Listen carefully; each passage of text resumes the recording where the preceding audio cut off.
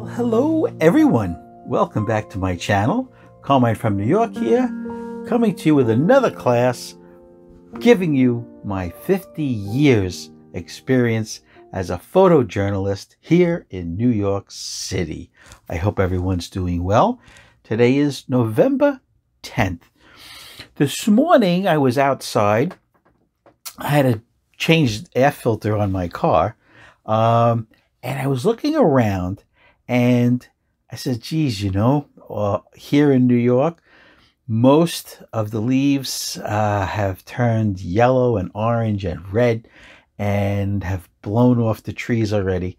And I said, oh, I'm so glad I went out earlier over the last 3 weeks and photographed the autumn. I love the autumn. It's where else, not where else, but when else in the year can nature change the color of the landscape? Okay, it can turn it white in winter, especially here in the Northeast. We'll get a lot of that, and gray, but white and gray doesn't make for a great color photograph. So I was thinking about all the photographs I took. I took over 900 keepers of this year's autumn fall colors, and I have them all, most of them in all the most of the videos I've put out September and October and November. But what I want to do is I just want to show you one thing. The Nikon D3 with the ED lens, the 24-85, right? I took this out to photograph the autumn or fall colors this year with great success. I took the Olympus OMD EM1 Mark II with the 12-100 Olympus lens. I took this out to photograph the leaves, and even the little guy, even the Olympus. This is the EPL8 with the 7 Artisans 12mm 2.8. I took this little guy off, of course, with the VF2 electronic viewfinder. I took this out as well, and 1 or 2 other cameras. I took them out, photographed landscapes, highlighting the beautiful autumn leaves. And what I want to do is I just want to point out a few things. In the comments below, I'm going to put you my favorite poem. I won't read it. I won't bore you. It's called Autumn by John Clare. I'll put it in the description below. I just want to say, I just passed like my 13th month putting out YouTube videos. I want to thank you guys so much. We've got over 740,000 views.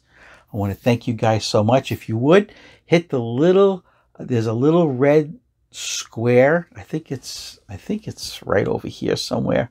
It's a little red square button. You could tap that and subscribe. Comment below. Email me, blackandwhitephoto@aol.com. Ask me any photographic question you have. Give me a thumbs up. And also, I haven't mentioned this in a while. Go to my absolutely free website. It's called CarmineTaverna.com. This is what it is. You can't buy anything on this website. This website has, I don't know how many thousand, I think I'm up to 4,900 of my professional photographs, covering everything from street photography to landscape.